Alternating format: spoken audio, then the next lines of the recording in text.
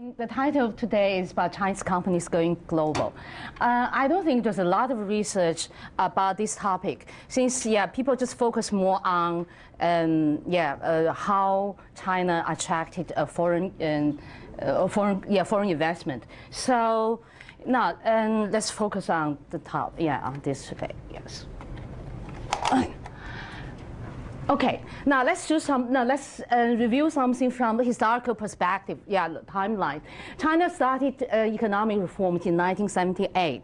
At that time, and the open door. So since then, open door policy has become national policy, and the goal of that time is just attract foreign direct investment and start trading. Start trading with the outside world. For that purpose, special economic zones are established in Guangdong and Fujian. Both provinces are close to Hong Kong, Macau, and Taiwan. And and the government just give a lot of favorable conditions to attract foreign direct investment. And these investments basically just contributed to the export-oriented manufacturing sectors. So export-oriented is the goal at that time.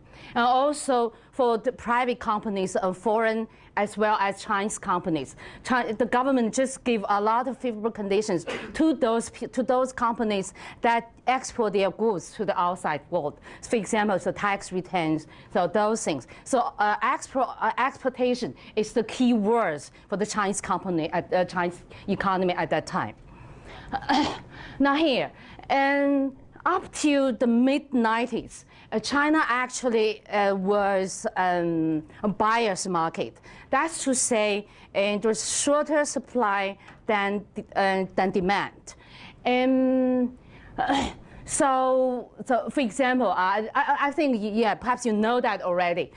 Around the 90s, people still need resale coupons to buy some life necessities, including cooking oil and flours even. But up to 1996, due to the perhaps Deng Xiaoping's policy, Deng Xiaoping's Southern Tour, then China becomes buyer's market instead of seller's market. So that's to say, resale coupon periods came to the end, and supply succeeded demand.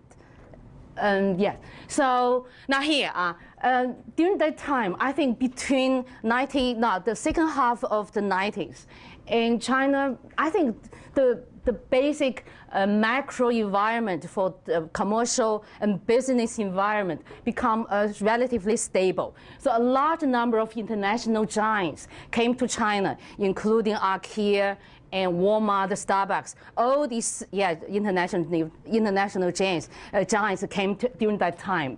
Foreign companies who have already operated in China and had to change their operational strategies in order to the change of the Chinese market. And also, now this is also true to the Chinese local companies, private, state-owned, and foreign companies. They have to because at that time they had to compete with foreign rivals in the domestic market. And now also during this time, a number of medium and large companies establish a production base in the emerging markets in the Asia, in these markets, not in the well-developed markets. But now something came in 1999, Haier set up factory in America. So people just regard it as a signal that Chinese companies really become international players on the domestic market. So in the year 2000, the government just add a certain element to the original open door policy. That is not only invite foreign investment in, but also encourage Chinese companies to go out. And now, so the favorable conditions are given to the best companies that can go and invest in your foreign market. I'm sorry. And the government hopes that a certain number of Chinese companies can become China's multinational companies. And so now this policy was officially written in the 5-year plan between 2001 and 2005. And then the goal actually is just advance technology, acquire global brands, learn how to manage and how to do the management and human resources. Actually, the ultimate goal is just to sustain the development of the economic development of China. That's just for in the long term. Okay, this is another significant year. 2001, China became WTO, the World Trade Organization member. Now, under this membership, China has to comply by at least these two terms. One is called most favored nation. Now, it means that if China gives some favorable conditions to other countries, to just one country, all the members in the WTO can have that favorable conditions. So this is most favored nation. So all the WTO members should be the favored partnership of China. So China is actually was it's number 143. Yeah. So that's to say, they have to give the most favored nation treatment to more than half of the country in the world. Another one is national treatment. National treatment means if foreign products came to China, they should be regarded as domestic products. Yes, so they should be considered as something of their own. So with this, and China has to reduce substantially import tariff and non-tariff barriers. Actually, before, the government just used this to protect their own companies, to protect against a large number of exportation. But here, after this, China has to lift that barriers gradually from time to time within 5 years. So here, there's a case here. Now, before, and U.S. agricultural products actually, it's almost 9 in China. But after this, now he has about $14 billion dollars equivalent agricultural goods from the United States, imported to China. So in that kind of situation, how Chinese companies should do? Now, so they lost government protections. They're anxious about, now there's a good quotation, foreign wolves come to China. So the wolves, so the CEO of Haier, Zhang Ruimin, just called for that the Chinese companies have to dance with the wolves. If you don't dance, you'll be eaten, you'll be killed. So that is, I think a lot of discussion was going on around this year, 2001. Now here, I just show you a few slides I developed for my course when I was at Penn. Now here, during that time, the Chinese investment environment actually is for foreign companies. Now China has a huge population, which means it's a huge consumption market. Also during that time, I think the global, the micro environment is relatively stable, and China also has well-established manufacturing bases due to the Mao Zedong's theory, so heavy industry. So a lot of very well-developed heavy industry base, and also China has large labor force. So also labor costs, we know, it's just 1/10 of American counterpart. Okay, now let's come to the comparative advantages of those foreign companies in China. Now here, they have well-known brand names compared to Chinese companies. They have large capital, they have good technology and international market share, and they have good management skills and market skills. And they came to China and enjoyed favorable comparative advantage now that Chinese company used to enjoy. That is cheap labor cost and huge domestic market.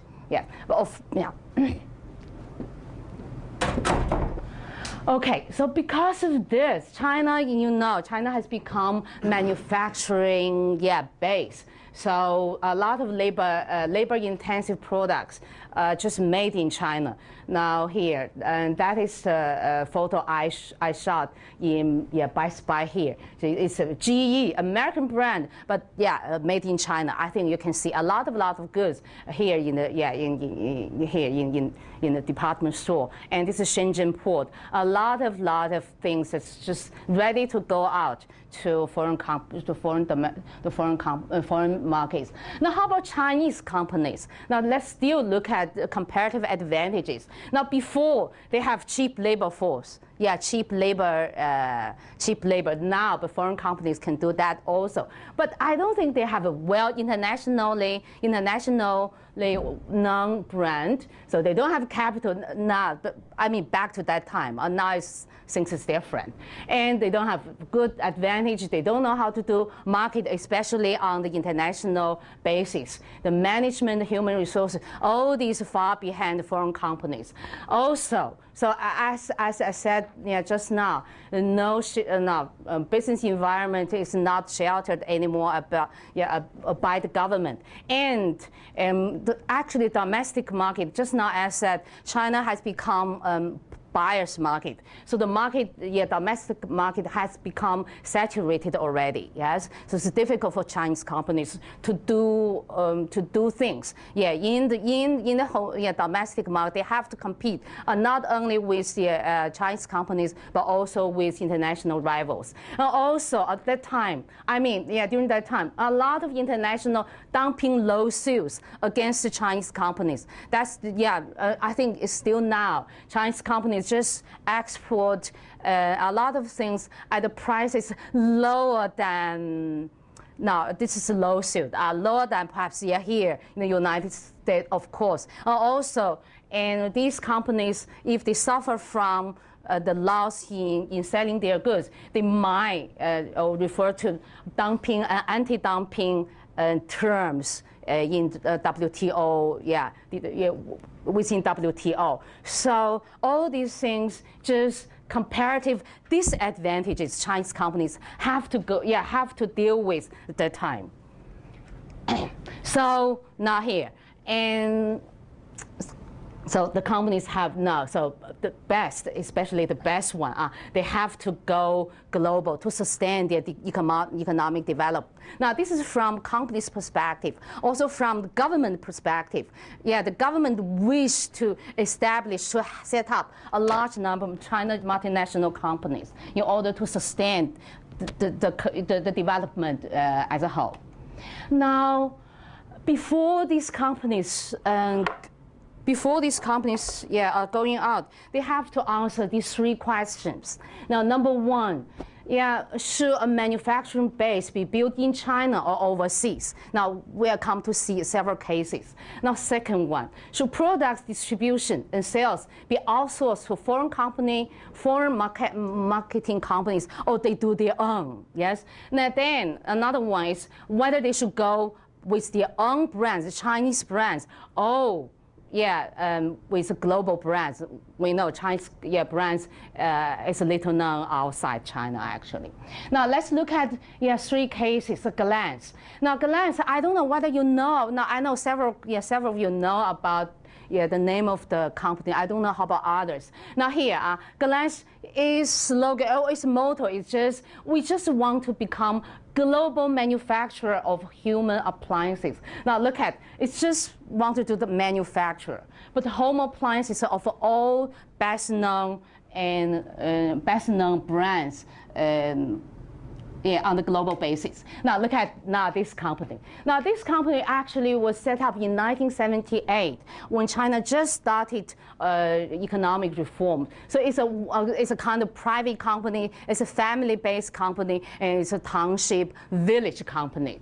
Now here in 1993, it began to make microwaves. Now the CEO of the company just went to Japan and found out it's not difficult to produce something like microwaves. Then they started to produce microwaves. Now they have partnership with more than 200 foreign companies, just as OEM manufacturer. I don't know whether you know the term OEM. Just use other brands to produce something on their own. But here, the year 2000, now about 70% microwaves across international markets were made by this company. Perhaps you don't know, but it's made in China, but with many brands. But 70% of market share belong to this company, and also 40%. 70% just domestic market, 40% international market.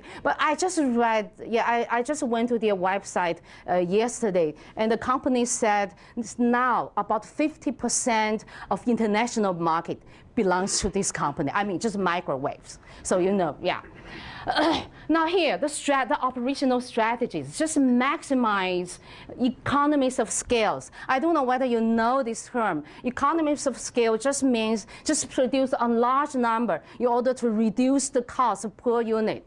Yes, so this is economies. Now, just maximize this one and make the price as low as possible, both inside and outside the country. Now, let's look at here. This is just several pictures about this company. Now, still the Chinese. This is a slogan they just put forward. If you know Chinese, you can try to read Chinese. This is their slogan. Now, it means, actually that is the slogan put forward back in mid-90s. It says if Glance has no power to make their customers rich, they can save their money as much as possible. That is their motto. Now here, back in 1996, the microwave, the average price is about 4,000 Chinese renminbi. But because of the operational strategies, now the price down to 300 renminbi by the year 2001. So that is what this company accomplished just during this time. So we can see this is a very powerful company. Now here, let's look at market share in three big cities in China. So 61 market share Beijing, 46 Shanghai, and 42 in Guangzhou. This is domestic market share. Okay, however, after I think perhaps WTO after this time, now this company has come across a bottleneck. Now look at this one. So domestic market saturated, cost increase. So raw materials, electricity, everything. So the cost increase as well as perhaps labor.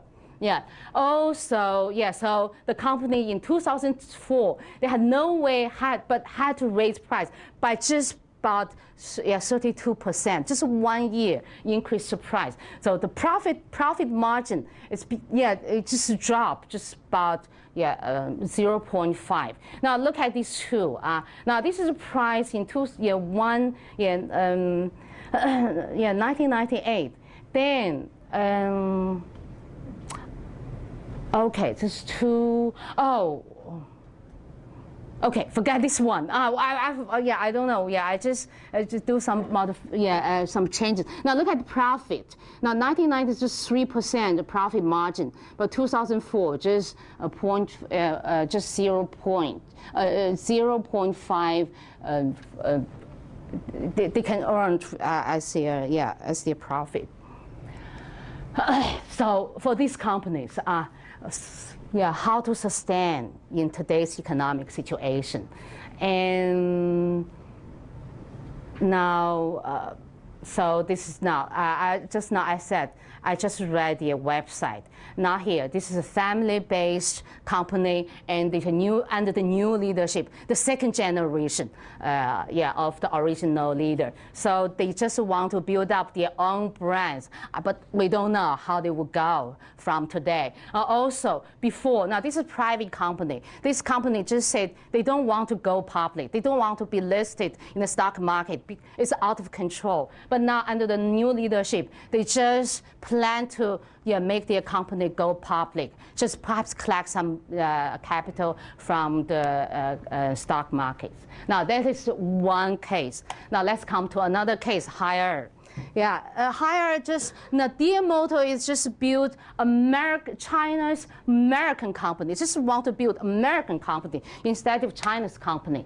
Now look at this one. Now it used to be a local collective factory. It's not the first. It's the first here state-owned. But in 1984, this company renamed itself as Haier Group. Now the main line of their production is just refrigerator.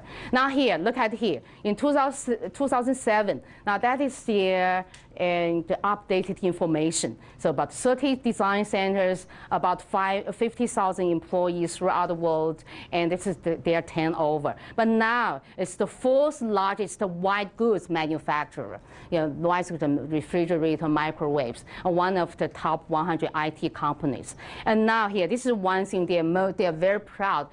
Now Haier is the most valuable Chinese brand, according to New York Times in 2008. It's just published. Okay, now let's come to the fact that they came to the United States to build up factory. Now here they have plant in Southern California, but now the disadvantages they have to deal with is that refrigerators as well as microwaves is just slim profit margin. Yes, profit margin is very thin. It's labor cost, and also U.S.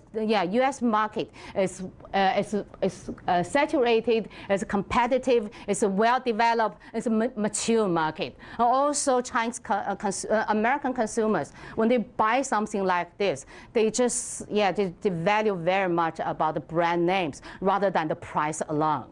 And so Haier is very little known. Also here in this market is a brand sensitive market, especially when you buy something like refrigerators. Yeah. Also now high labor cost is 10 times and 10 times here. Now here but now let's come to see how this company operated here. They just wanted to build an international brand name. They just want to make Haier as international brand rather than just China's brand. Now want to become a American company. Now here, now the CEO of Haier came to Penn. I think 2004. I went to his talk, and he said just spend $300,000 to hire an American manager. It's pretty high. Actually, it's back to 2004. And they also hire American workers.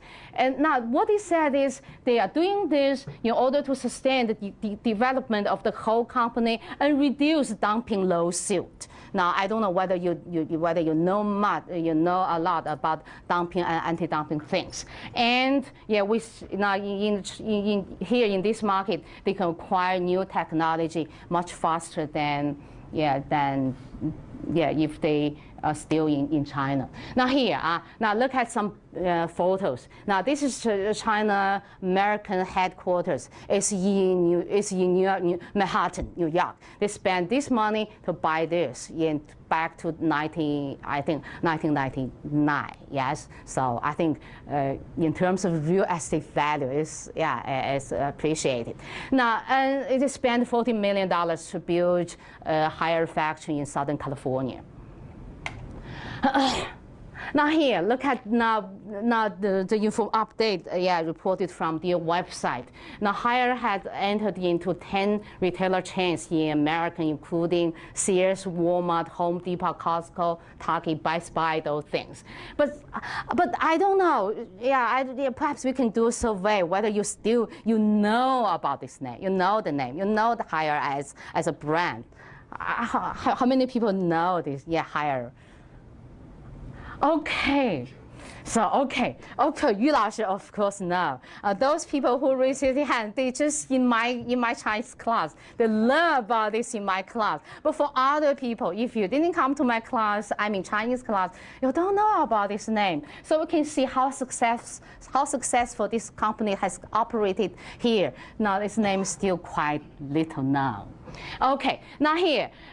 According to the higher CEO's explanation, now they operated in America. Their priority is to name rather than profits. But here, name is not known. Profits, of course, is not very good.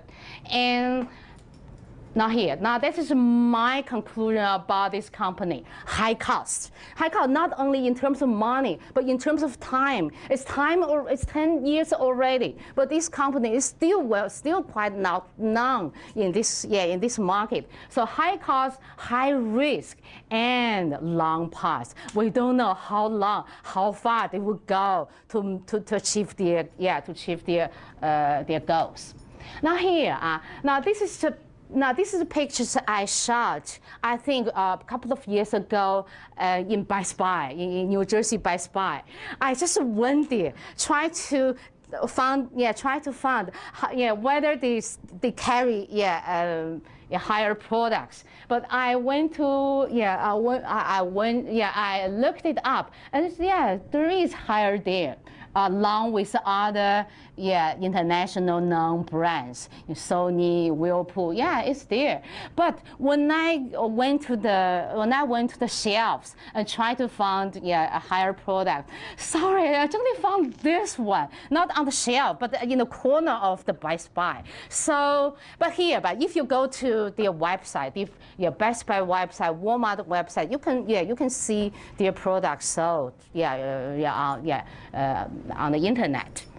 So here, this is the conclusion I made. Still, recognize this brand was very little known. Yes, and also they manufacture basically low-end products, but not here. Not here. But when I at other college dorms, a lot of people buy higher refrigerator, small and cheap.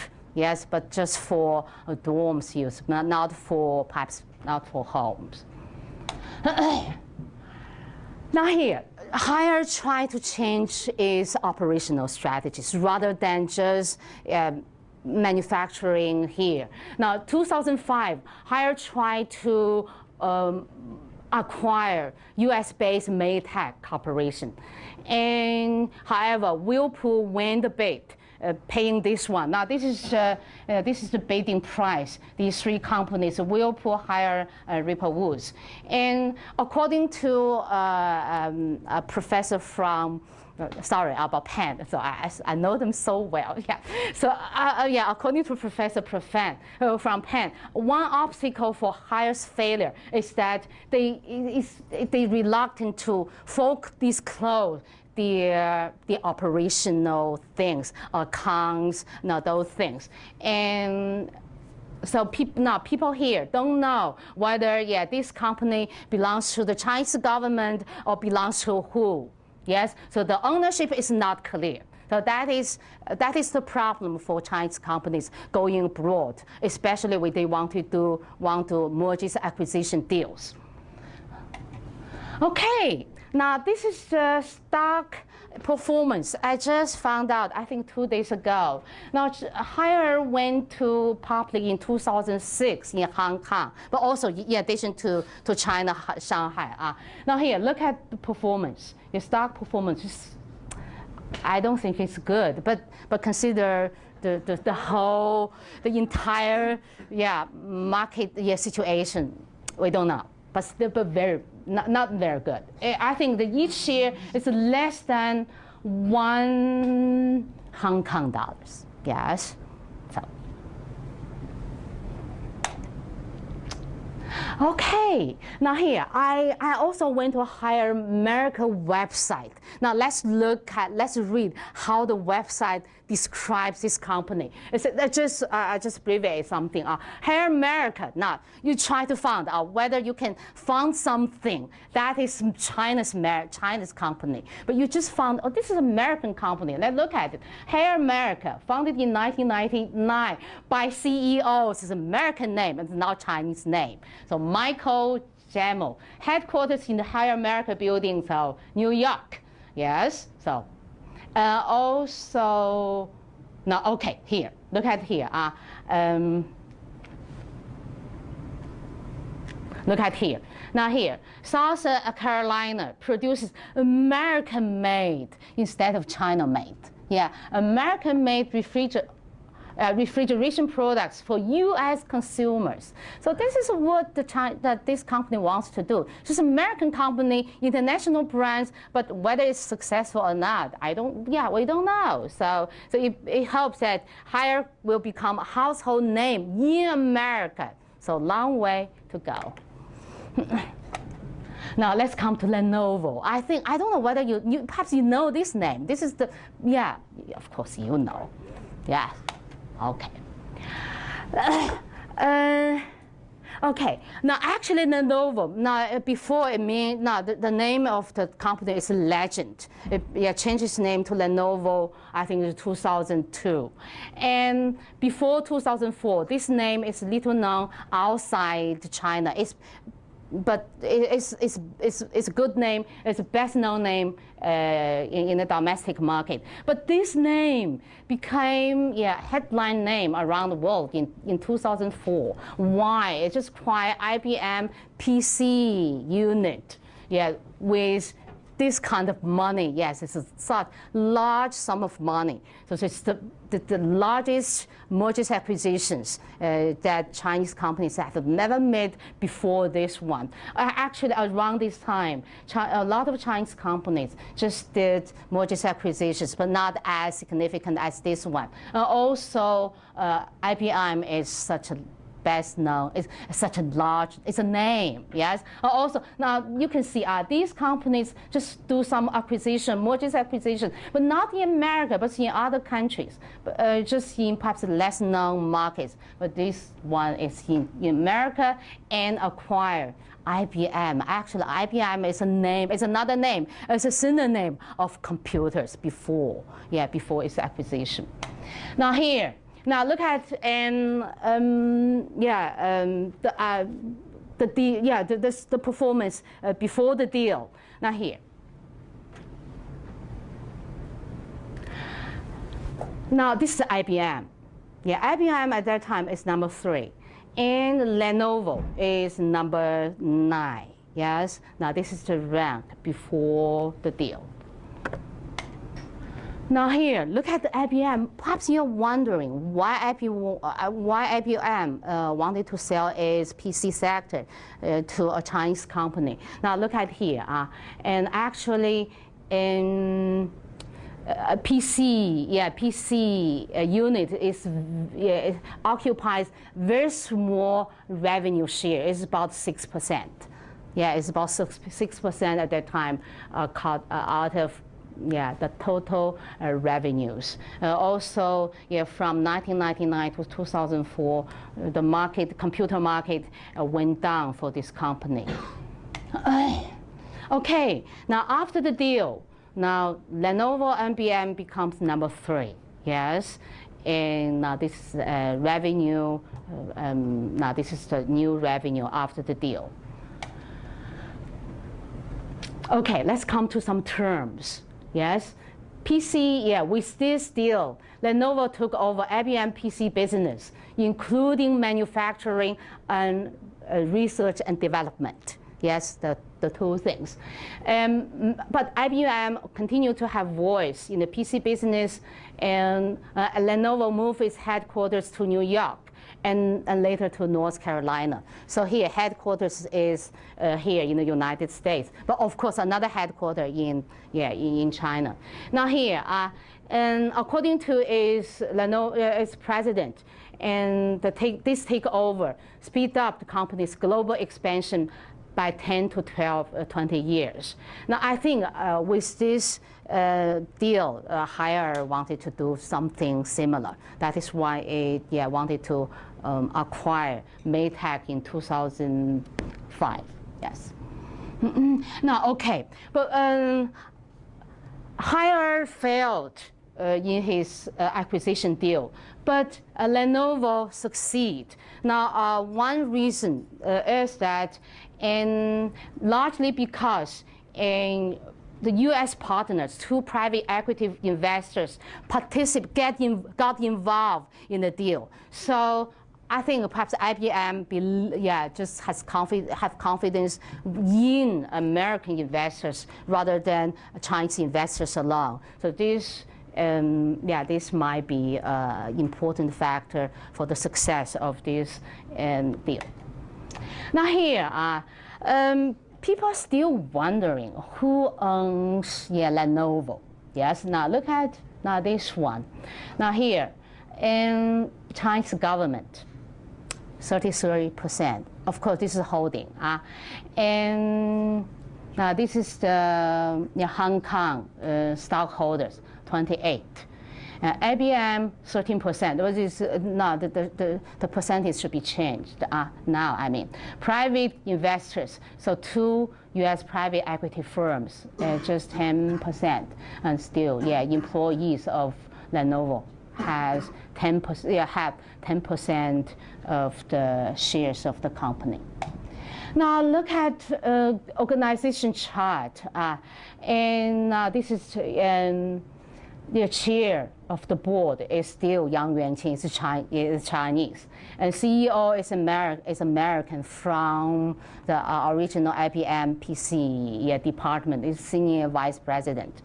And now here, look at here now, but six Chinese, 6 Americans. Yes, but however, now this position, I think, after half a year, another person, replaced him. Now, according to Lenovo, now Stephen Ward is good in technology, but the new CEO is just good for marketing. Now, the company needs a person who's better in marketing rather than perhaps technology. That is their explanation for the change in person. Now here, and now look at the update. Still, the best-selling computer in China, 37 market share. Now, Olympic sponsor 2008. But here, this is a good thing. Fortune 500. Now, Lenovo is $499. Yes, you laugh. It's okay. Yes, it's okay. Okay. Now look at the new market share, international PC market share. Lenovo becomes number 4 rather than number 3 because this Taiwan computer maker acquired Gateway, then jumped to number 3. Yes. Okay. Stock performance. Not good. Not good. Yes. So now this is in Hong Kong stock exchange. Okay, let's come to the update. So third quarter financial report, not just now. Shipment declines 5%, a 7% decline in China's PC market. Now, I think this is perhaps not fault of the company. It's because of the global global situation. Now, fourth quarter loss again, so decreased by 48%. So So what did you do? Now, okay. Oh, sorry. This should be with the other one. Now, this stock performance in Hong Kong compared to the basic market trend. So Lenovo does not perform as well as the general trend. Now here, in 2006 and 2007 they cut jobs, and recently they cut another cut 2,500, so 11% of global force. Now here, let's come to is personnel exchange. So Liu Chuanzhi, the original founder of the group, came back to become a company chairman. Yes, so here. And Yang Yuanqing, the original CEO, replaced that American CEO and become CEO again. Now, actually, Yang Yuanqing, when the deal took place, is just the chair of the board. Now it returned to the office as CEO to replace American one. So the situation to this company is really, really serious. Yes. Okay. As a conclusion from the perspective of the companies, and Chinese companies actually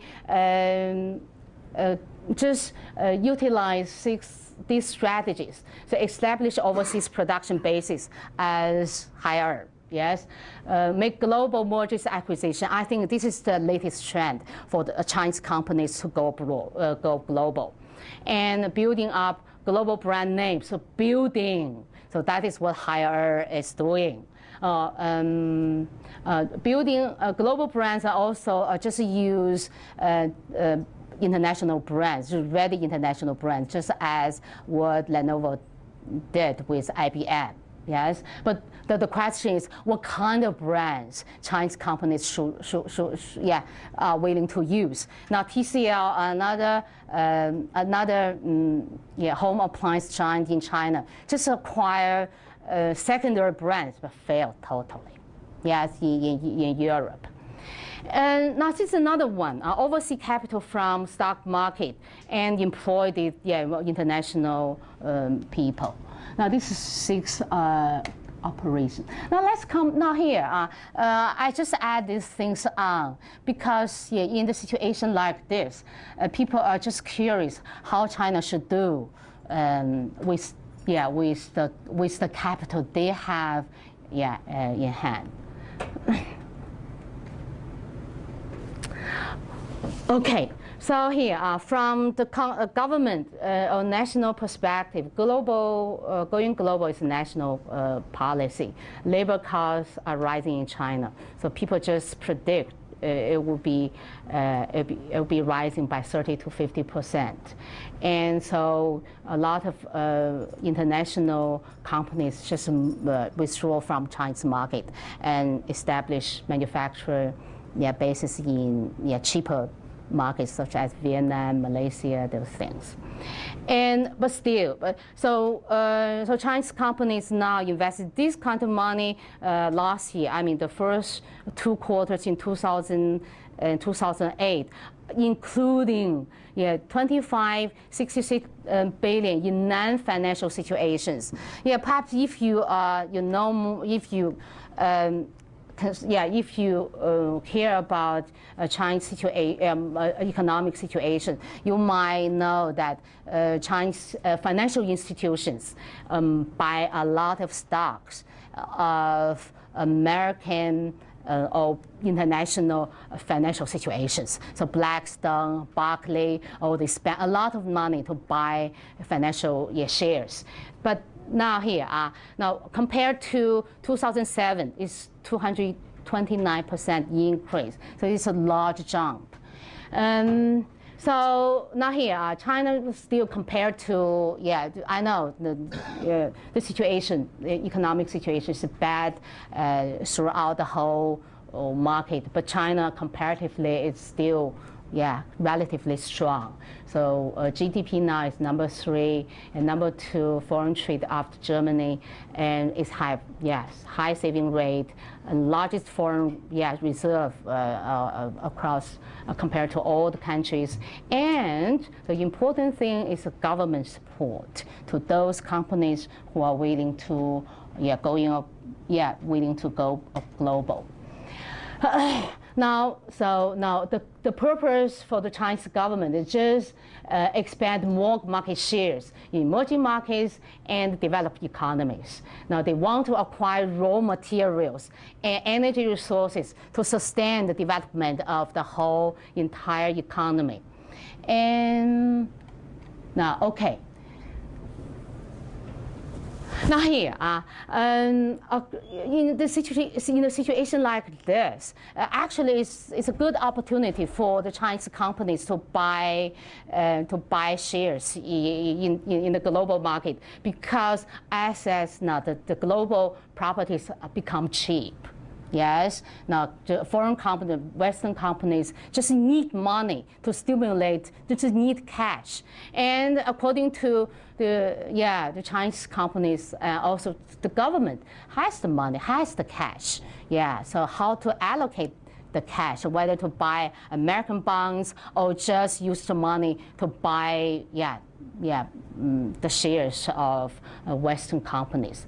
And also with this, political barriers we may be lifted on the Western market. We don't know, just prediction. And now here, just now as said, Chinese companies bought a lot of shares, international, just financial shares. Now this is the loss reported a few days ago. So Ping An Insurance lost 2.3 billion. So this one, 1.7, big loss. So China itself suffered a lot in the economic financial crisis. And so the government tries to stop a little bit, especially in terms of financial investment. And now, okay, this is the news a couple of days ago. The Ministry of Commerce recently announced just asked Chinese company to apply for approval if investing $100 million more overseas. So we just predict, the pace of going global may slow down this year, but I don't know, perhaps next year will pick up again. And now here, let's quote what this person said. So cash is king in this situation. China has a lot of cash, and the whole world is for sale at a discount. Yes.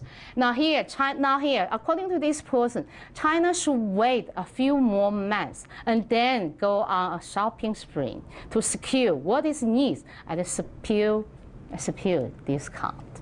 So this is just quotation from an expert. Okay, I don't know. What time is it? I think is it too long? Almost 1 o'clock.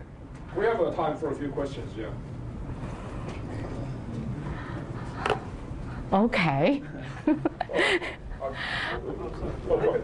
you're talking about like a lot of the cheap labor is kind of moving out of China now, and it's increasing to 30 to 50% the cost of the labor there. So where is it all going now? Vietnam, and how fast is that moving? How soon are we going to see like a different China that's not really dependent on labor?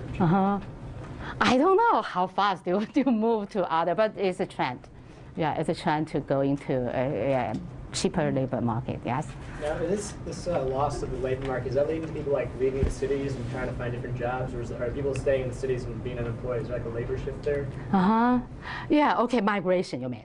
Yeah. Okay. Yeah. In today's market, there are a lot of manufacturers just cut their their production quotas, and in this kind of situation, those. Did you mean that? So migrant, American. Is there a lot of people like who've come to the cities from like the agricultural side trying to get jobs, and now as these jobs are leaving, are they like trying to return back, or are they staying in the cities? Because that can cause. No, I think it depends on the trend of the global market. If the economy comes back, then of course there's a large better production, then labor may be needed and come back. Yes. You say that obviously the Chinese not performing as well in American markets. What about like European markets or maybe some other global? I don't know, but just now I said TCL bought some European brands. Yeah, and just the brands carried by Radio Shack before, but it's down. It's totally lost. Yeah. I don't know about European market, but I don't think, I don't think it should be better than higher here in the United States. Does China want to maintain their kind of status as cheap labor, or do they want to move on from that? Because if that's the case, they just kind of need to lower the currency a little bit. And I don't think the government can control about this. Of course, they just wanted to sustain their development, both cheap labor as well as going up global. I don't think the government can do a lot of things about this. As the government develops and people have higher standards and need for money, of course the jobs are going to go to places that doesn't require so much money for, they just don't have they have lower standards down south. So I think the currency has a huge impact on that, how the China government controls their currency. So foreign markets, when they try to pay their workers with the high price of the Chinese yuan, and that's what the Chinese workers want to get paid in. Yeah, so if the currency is going down, so you mean depreciation or appreciation? Well, the value of the Chinese currency is very expensive. And I think that's kind of what's making it expensive for the foreign markets to afford Chinese labor. So, but it's the government that decides how much the currency is going to be. So that's going to lead to jobs leaving the country. Yeah, I actually, sorry, I cannot answer this such a kind of macro, question. Yes, sorry, yeah. So, but now here with our class, we found somebody who are doing now here back to our class. We found somebody who are doing currency report. Let's see how the trend will be. Yes. It seems to me that question actually is very essential. If you look at the fundamental difference between capitalism and socialism is really the issue of ownership. Really is ownership. China has openly professed that they're carrying out a strategy of socialist market economy. Yes, right. Which means the government owns most of the companies, and they are running those companies as in a free market internationally, which gives them, of course, tremendous advantages. For example, one of the issues is the currency. Chinese currency, as you know, is not really convertible internationally. So it's a policy decided by the Politburo.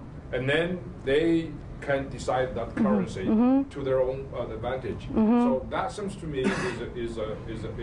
there is kind of a disconnect between how the Chinese operate and the overseas. And I think that seems to be the problem that a lot of people tend to forget. You cannot really forget that fact. So we have to deal with that. I wonder if you think the current economic downturn will force us to readjust many of the policies, financial policies, in New York City, in Washington, D.C., a lot of places. One of the challenges, I think, is to deal with an entity like China, because there are a lot of policies related to that, currency and also trade, also WTO compliance, many of the issues. Do you think, is there such demand with the new administration in Washington, D.C., for China to get involved in some of the policy changes? I don't think so. No, I think Wen Jiabao is very proud that they have two strong hands. One is a hand that they can control. Another is a market economy. So I think in this kind of situation, the government wants to strengthen this hand rather than weaken. Yeah, I think so. I don't know. I suspect you're right. Sir. I just want. They just want to strengthen this one. Yeah. Okay. Yeah. Okay. So. Okay, let's see. We have time for one more question. One more question. Yeah. What time is it? Here.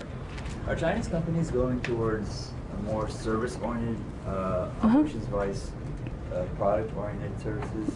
Because I know, like India, they do a lot of services. That's sort of their competitor. Yes. Is China going towards that sort of business? I think that's another national policy. Yes, they just want to develop a service industry. Rather than focus only on manufacturers. This is another one. The Chinese service industry is not well developed. But this is one thing. I don't think Chinese consumers and believe more in services. This is you just open your mouth, give some advice, then you charge a lot of money. So I think so it's a kind of education. It's a kind of market education. But that is another national policy. I think also there's some kind of you heard the word Orientalism, right? In China, consumer has the Occidentalism. They have a lot of belief in brand that's not Chinese. No matter how lousy maybe the foreign product might be, but they think it's not Chinese. It's from overseas, it's young, and they have that kind of a psychology. I think it's gradually changing now. But I think right now, Professor Yuan has done 4 remarkable things here. You're all awake. There are 4 reasons why you may not be awake. One is your schedule got up too early. Secondly, what you eat, burgers, right? So, or something to do, the topic with economics, or PowerPoints. Talk about economics, talk about PowerPoints, you have the same schedule, you have the same kind of a lousy food, but you're all awake. I think it testifies to the fact this is a fascinating presentation. And it didn't bore anybody. As a matter of fact, we also learned a lot about the Chinese companies from different perspectives. And I think this presentation is going to be, I learned a lot about this. When I try to talk about economics and use a PowerPoint, my student just fell asleep en masse. So thank you very much. Oh, thank you. Thank you for coming. Yes, thank you.